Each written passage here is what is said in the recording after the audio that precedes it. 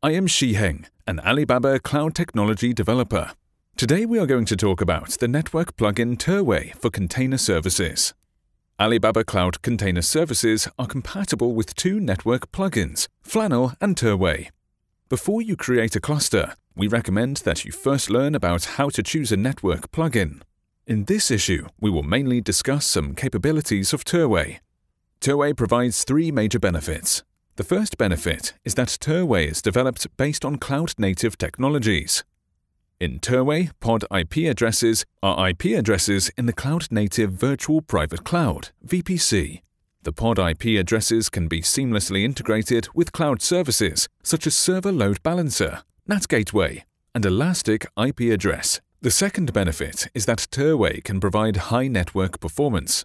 In Terway mode, the communication between pods does not require encapsulating packets. The performance of Terway nearly reaches the network performance of Elastic Compute Service. In addition, Terway supports eBPF accelerated service networks and network policies. The third benefit is that Terway can provide enterprise-level support. In Terway, you can define the security rules, throttling rules, and priorities of the network to deploy applications online or offline. Let's put Terway into practice. This way we can understand the differences between Terway and traditional network plugins. The first difference is if you select Terway as the network plugin, when you create a cluster, you must select a pod vSwitch. As opposed to other network plugins, you do not need to assign a virtual CIDR block for pods in the cluster. Pod IP addresses in Terway mode are assigned from the vSwitch of Alibaba Cloud. In Alibaba Cloud Container Services, pod IP addresses are assigned from VPC after you select Terway.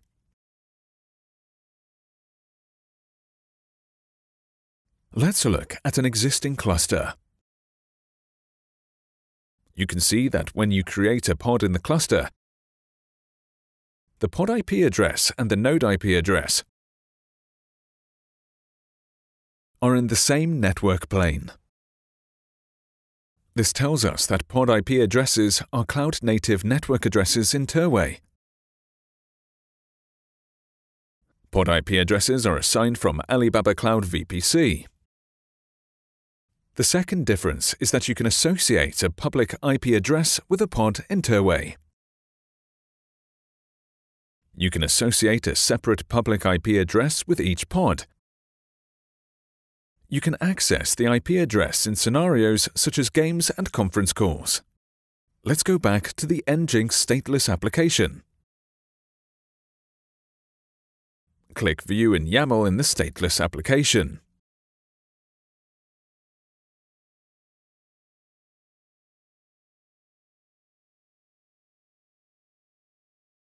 In the pod template, you can add an annotation to the public IP address. Use the k8s.aliyun.com/pod-with-eip annotation to declare that each pod in the stateless application has a public IP address. Click Update. You can see that the new pod is being created. Wait for the new pod to be created. Now the pod is created. Click Details. In the annotation, you can see that a public IP address is assigned to the pod. Enter the public IP address in the address bar. Then you can access the Nginx application that you deployed. Using Terway, you can assign a separate public IP address for each pod in the cluster. The third difference is that load balancers can directly communicate with back-end pods in the Terway network mode.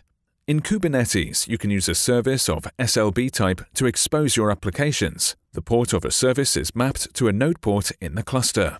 When a client outside the cluster accesses the service, the client accesses the node IP address and the node port. The access requests are forwarded to back-end pods. This allows Kubernetes services to enable load balancing. In Terway, pods can be directly mounted to the back end of a load balancer. Let's verify this capability of Terway.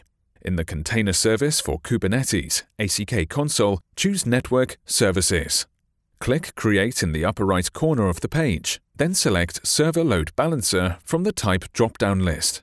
Select the Nginx stateless application that you created from the backend drop-down list to associate the application with SLB. Select a container port and then click Create. Then wait for this external endpoint to be assigned. Now the external endpoint is successfully assigned. Click this external endpoint. You can successfully access the Nginx application that you deployed. Then go to the SLB console to check whether the public IP address of the pod is mounted to the back end of the SLB. In the SLB console, click Refresh. Now you can see that the address of the SLB instance that you created.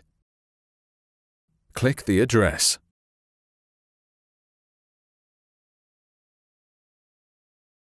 The pod IP address is directly mounted to the vServer group, which is the back-end server group of the SLB. Node port is not used in the mounting process.